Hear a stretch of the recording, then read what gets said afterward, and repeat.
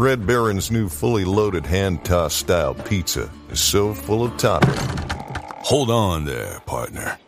That there pizza is big enough for the both of us. With a half pound of toppings and a soft, chewy crust. It sure is. Problem is, though, this town ain't. Introducing the Red Baron fully loaded hand-tossed style pizza. Share something awesome. Sweat, lift, sprint, and more in the all-new Reebok Nano X4 training shoe. As the official shoe of fitness, the redesigned Nano X4 is one of the most breathable, lightweight, and stable iterations of the award-winning Nano yet. Basically, everything you like about a training shoe, improved. Everything you didn't, removed. The Reebok Nano X4. Available now. Visit Reebok.com to learn more. Building a portfolio with Fidelity Basket Portfolios is kind of like making a sandwich. It's as simple as picking your stocks and ETFs, sort of like your meats and other toppings, and managing it as one big, juicy investment. Now that's pretty good. Learn more at Fidelity.com/baskets. Investing involves risk, including risk of loss. Fidelity Brokerage Services, LLC. Member NYSE SIPC. Shaq here, spinning fast-acting pain relief for 2024 with Icy Hot. Take it from me. Sticking to your new workout routines can lead to sore muscles. Icy Hot starts working instantly to dull the pain with the icy cool sensation. Then, the warming sensation relaxes it away. Feel the power of Icy Hot's contrast therapy. Ice works fast. Heat makes it last. Icy Hot.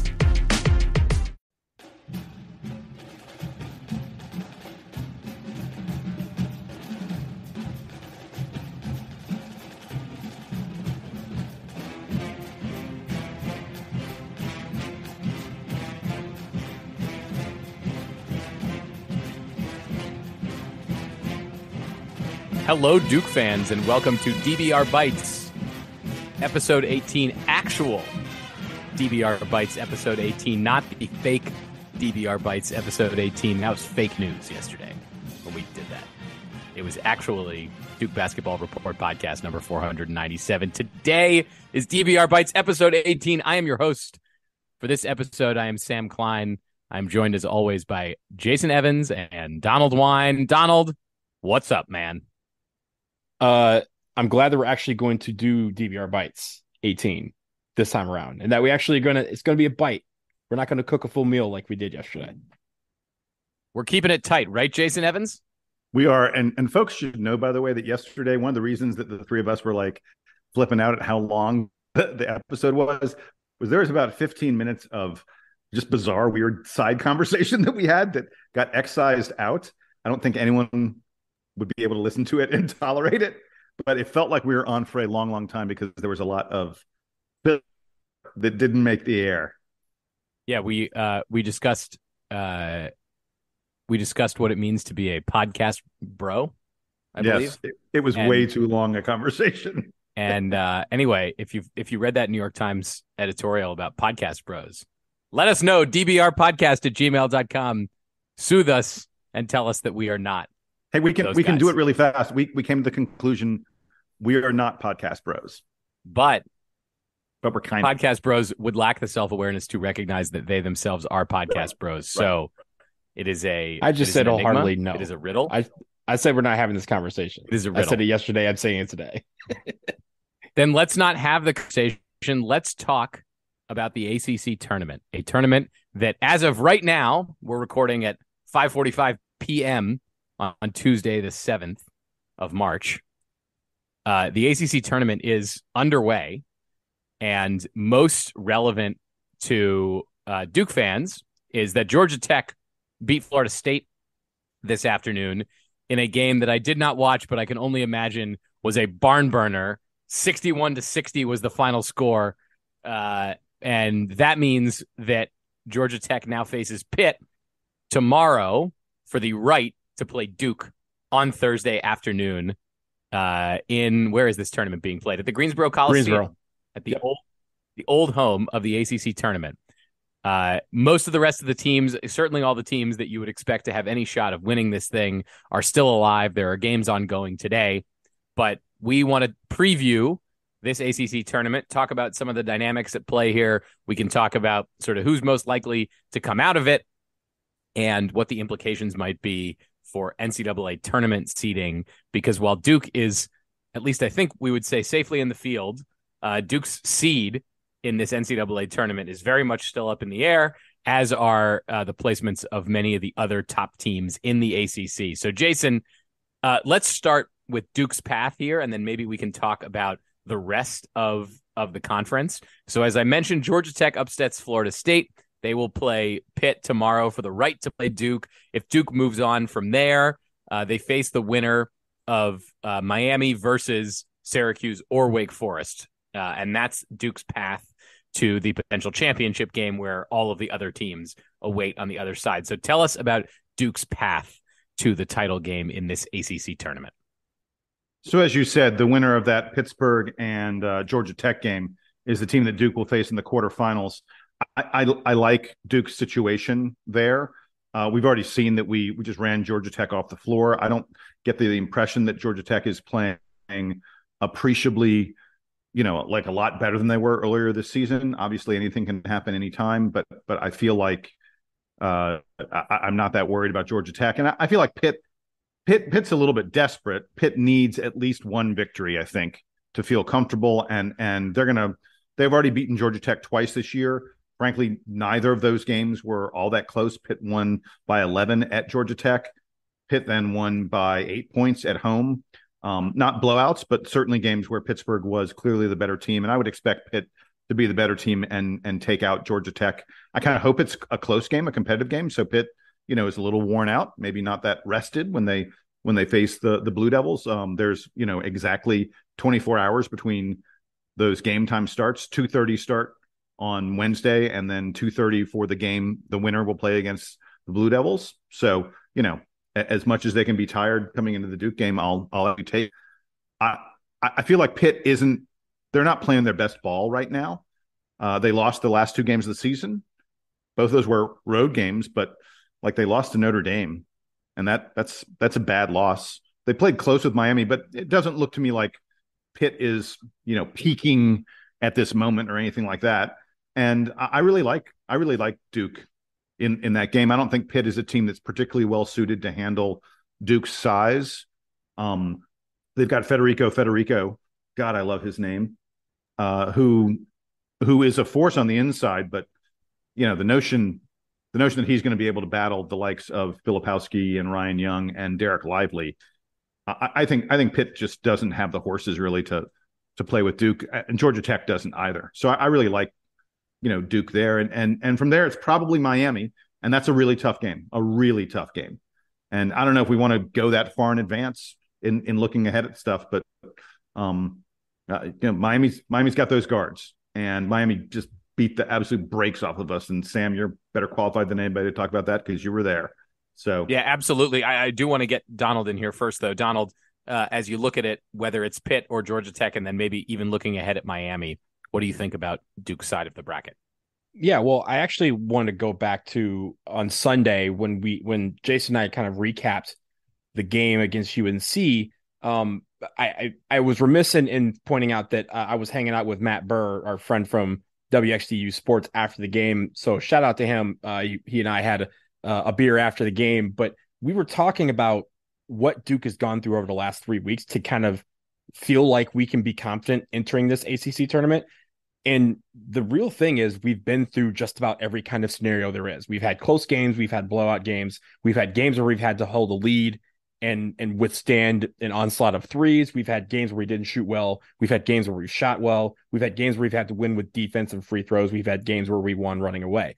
So the fact of the matter is this team is prepared for just about anything that could happen in this ACC tournament.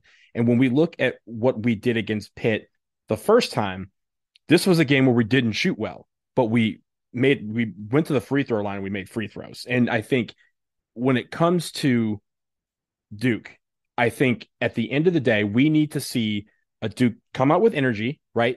There's a lot of things that are keys, right? not having turnovers, playing with energy, shooting the ball well, making free throws, playing good defense. But all of this comes back to Duke just playing their game. And I think the one Achilles heel in the terms of the scheduling that we had to overcome in the last 3 weeks was that back-to-back, that Saturday, Monday back-to-back. If you recall the first two, we didn't do quite so well in the second game, but we did well in the first game. And then it turned out in the third Saturday, Monday back-to-back, we ended up performing well and we won both games. This is going to be a time where there's a couple of questions, right? This is the first year that Jon Scheyer is coaching in the ACC tournament. I want to see what he does with his bench. I want to see if he utilizes the bench in these games. Do we see Jalen Blakes, who we haven't seen a lot of lately? Do we see even a Jaden Shoot come off the bench and get some playing time, especially if we are running away? Because again, we've had these games where we have been up by a lot late, and then teams have caught up on us and forced us to kind of keep our starters in the game. Do we have a scenario where he gets to utilize those guys? And especially if we're going to play, we have to win 3 games in 3 days to win the ACC tournament.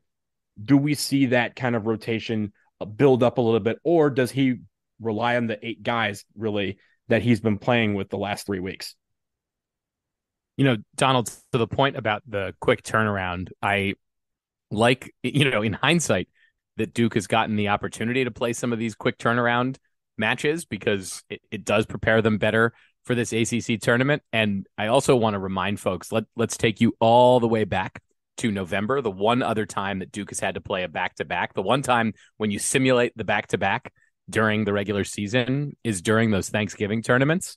And now, one of Duke's most lopsided performances this year came at the end of that tournament against a Purdue team that at the time we were like, Purdue seems pretty good. Maybe they're better than we had given them credit for. And lo and behold, like, Pitt is vying for a number 1 seed.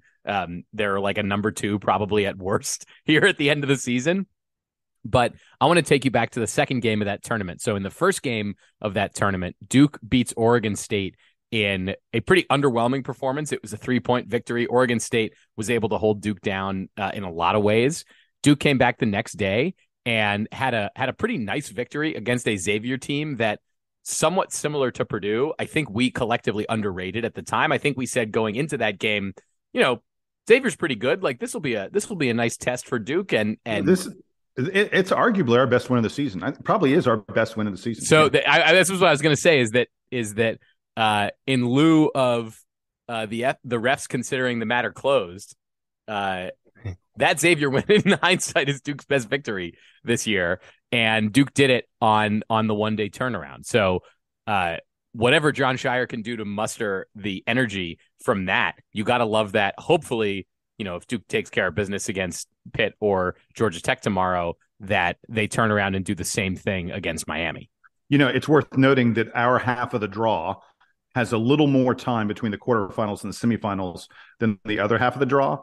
That, us and Miami and whoever Miami faces play the early afternoon games on Thursday. And then Friday is an evening game, 7 p.m.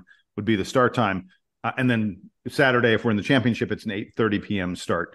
But I kind of like us having a little more time than the other half of the draw, where those teams are playing, like the Virginia, Clemson, NC State, North Carolina, and such. They're playing an evening game, and then they follow up with another evening game. Then they follow up with another evening game. So, look, it's only probably a matter of 4 hours, 5 hours, or something like that. But all of it makes a little bit of a difference in terms of your recovery time. And on that side of the bracket, maybe, guys, we can talk about it just briefly, because lots of permutations here. Assuming that Duke is able to get through their first 2 games, which is of course no guarantee. On the other side there, as you said, Jason, the teams that await in order of their ranking, Virginia is the best team sort of on that side of the bracket. Clemson's the number 3 seed, although if you're keeping up with the bracketology, Clemson is not guaranteed anything at this point in terms of NCAA tournament appearance and seeding. So Clemson is in the double bye, but they are waiting around for likely NC State, who would face them in that quarterfinal game, and then UNC is the team that would rise up to to play Virginia, assuming that UNC gets through the winner of the Boston College and Louisville match that is going on right now. So, Jason, give me any of your thoughts about the other side of the bracket and maybe who you expect to see coming from the bottom half of the ACC in the championship game. Yeah, it's tough. If you ask me to pick a team, I'm going to pick NC State there. I know that they arguably they probably have the hardest road because I think they're probably going to get Virginia Tech, who I think is certainly the best of those teams that are playing sort of in the first round. And then they get a Clemson team that I think NC State's better than Clemson. And then they'll have likely Virginia, and then they have the championship game. But I think NC State, from what I've seen in terms of how they're playing right now lately and the quality of the roster, I think NC State's probably the team that comes out of the bottom of that draw. I'm glad we're not facing them. NC State and Miami, to me, are the two teams that I really, really don't want to play. And I told you that Clemson is, in a way, fighting for their lives right now. I want both of you to give me your thoughts on sort of ACC teams looking ahead to the NCAA tournament and what kind of performances they need to turn in to reach at least getting to the tournament. Jason, I'll send it back to you first. Yeah, so I mean, I think it's pretty obvious. Most people would say that Miami and Duke and Virginia are locks, that they're in. They could lose their first games, probably even lose those games embarrassingly, and they would still make the NCAA tournament. That's really not up for question. So then we get to the teams that need to do some work. I think NC State and Pitt probably just need to win their second round game. In the case of Pitt, they just need to beat Georgia Tech. NC State just needs to beat that Virginia Tech Notre Dame winner. Clemson probably needs to beat NC State. I think if Clemson loses to NC State, or if Virginia Tech or Notre Dame make it through there, I think Clemson doesn't advance. And there's maybe some argument that Clemson needs to win 2 games. North Carolina's in the same boat as Clemson. They need to win at least 2 games, I think, if not make the championship game. And, I don't know that anybody else has a chance. I can't imagine that Syracuse or Wake Forest have a chance of making it unless they win the ACC championship. So the short answer is, again, I'd say NC State and Pitt win 1 game. Clemson win 2 games, which means make it to the ACC championship. And North Carolina's in the same boat as Clemson. They got to win 3 games for Carolina to make it to the ACC championship to have a chance. I think when it comes to Clemson, I think they do need to win 2 games, because if they face an NC State, I feel like in the eyes of the committee, that won't be enough for Clemson to get in on just by beating that team. I think they would need another one, because when you look at it, even though, NC State is probably has the better resume when it comes to the committee, to the NCAA committee, when you look at it, it's still 3 versus 7. And 3 is supposed to beat 7 in the ACC tournament. And so they won't look at that and say, oh, we're going to give Clemson any extra points for that. So I think just looking at that, I think that's where they need. Donald, I disagree. First of all, like I agree with you that Clemson needs to win a couple games, but I think that if Clemson beats NC State, it enhances their resume. I agree that it enhances their resume, and I actually think that State's going to be favored in that game if it happens. They will be. Possibly. Yeah. The problem is that I don't know that NC State, like right now, NC State, I guess NC State would represent a quad 1 opportunity for Clemson. They're currently ranked 40th in the net, and in neutral site games, you got to be top 50 for that. I don't think NC State is dipping below that in the course of winning 1 game. Somehow I doubt they're going to drop 10 spots in the net in that time. So that does represent a quad 1 opportunity for Clemson. And that's really the main way that the committee is thinking about it. Although I agree with Jason, I think that NC State's going to be favored in that game. The metrics all say that NC State is better than Clemson. Why is it that with sparkling water, I'm always playing guessing games with what flavor I'm drinking? Is it citrus? Is it aluminum can flavored? Not sure. Sparkling ice, though, they really mean flavor. Like in-your-face flavor. Orange mango, black raspberry. Don't even get me started on the strawberry lemonade. Kiwi Strawberry slid right into my taste buds DMs last night and let them know who's boss. No subtleties there, and no sugar either. But it does have vitamins and antioxidants. Find sparkling ice at a major grocery store or club retailer near you. Sparkling ice. Anything but subtle. Whether you're a diehard sports fan a hopeless romantic, or a comedy aficionado, the Xfinity 10G network was made for streaming it all. Worry less about buffering when streaming your favorite shows, movies, or live sports, and enjoy a better way to watch. Xfinity gives you a reliable connection for streaming, plus all the entertainment you love all in one place. Fear not, because now you can finally sit back, relax, and stream your favorite entertainment and sports like never before with the Xfinity 10G network. You know you need protein to fuel results, but it's not easy when you're drinking the same bland, chalky shake every day. Stop punishing yourself and get to GNC for the best protein in the game, including all the hottest brands and crave-worthy flavors that'll keep you coming back for more. We're talking protein that legit tastes like cookies, your favorite cereals, indulgent desserts, and more. So bust out of your protein rut and actually look forward to those shakes with unbeatable protein at unbeatable prices. Fuel your fitness with protein at GNC. This episode is brought to you by Shopify. Do you have a point of sale system you can trust, or is it a real POS? You need Shopify for retail. From accepting payments to managing inventory, Shopify POS has everything you need to sell in person. Go to shopify.com/system, all lowercase, to take your retail business to the next level today. That's shopify.com/system. I will say when it comes to NC State, right, like a lot of teams are picking them as kind of the Cinderella team, or at least the Cinderella pick of the ACC tournament. The fact is that, you know, with Jarkel Joyner and Terquavion Smith, if they're hitting their threes, then they're a tough out. We've seen that, right? We got the doors blown off of us in Raleigh. It took them, they almost caught up with us in the final minute of the game a week ago, where it feels like they hit 8 threes in the course of a minute and a half to catch up in that game. But I think when it comes to those two, that is their only drawback is if those guys get cold at a certain point, they might be in trouble. And I think that's where they have to show kind of the committee that, hey, this team is good. We can get to the NCAA tournament. We can pick off a couple teams in the NCAA tournament, and we don't need we can rely on more than just shooting to get us there. And I think that's where, like a DJ Burns, the emergence of him would help. If he has a good tournament, that will help again, you know, kind of look and say, hey, they have more than just these two guys as scoring options. They have an inside presence, and they can be a tough out for anyone in the NCAA tournament. But I do think that they have a chance to get to the final in this NCAA tournament. They have the tools and they have the guys, and honestly, they're playing good enough basketball right now. And if they add the desperation to it, then that's basically a combination that says, hey, they can go far if they want to. Donald, who's winning the ACC tournament? Duke. And that's not a homer pick. Jason, who's winning the ACC tournament? So I'll tell you it's Duke, and I'll also tell you that Ken Pomeroy has run his computer, and his computer says there's a 23.4% chance that the Duke Blue Devils win the ACC tournament. They have the best odds of anybody. Pomeroy's computer gives Duke 23.4%, Miami 18.4%, Virginia 15.7%, and then North Carolina at 12%.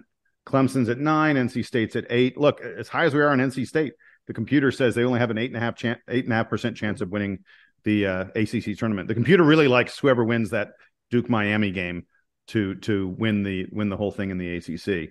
But I agree, Duke's playing the best of anybody in the tournament coming into the tournament, and I feel like, especially with a young team that looks like they've matured a lot and are figuring things out, and with Derek Lively anchoring what may be the best defense in the ACC right now. I don't even know why I said maybe. I think it's almost certainly the best defense in the ACC. Virginia fans would probably be upset about that, but I would argue with them on it. I feel like this Duke team has a really, really great chance to cut down the nets. I guess I'll pick Duke, but I just want to note that I am very much anticipating the potential Duke-Miami matchup. I think that it'll be good for Duke in their fields to have a competitive game against Miami after the shellacking that they took down in Coral Gables a few weeks ago. Look, I'll tell you, I said it earlier, I just want to reiterate it. That's the team I fear the most in the ACC. I think not just that Miami's the 1 seed, just in terms of their makeup, I feel like they are the team that has the tools that can allow them to beat Duke better than anybody else in the conference. I agree. By the way, Jason, Ken Pomeroy says that Duke does have the best defense in the conference right now. Not high enough that I'm going to win that category in the stat game, but Duke has the 27th best adjusted defense in the country. Virginia is second at 34. Before we get out of here, Jason, I know you wanted to talk about a couple of other topics. The first, let's stick with basketball real quick. Jon Scheyer was announced as a finalist for the Joe B. Hall Award. This is the award given to the best first-year head coach in Division I men's basketball. I see a couple other interesting names on this list, but Jason, you told me before we started that you do not think that Jon Scheyer is going to win this award. Why is that? So I was looking when it was announced that Scheyer was a finalist for the Joe B. Hall Award. I looked down the list of all the guys on it, and I was like, oh man, he's going to win this for sure.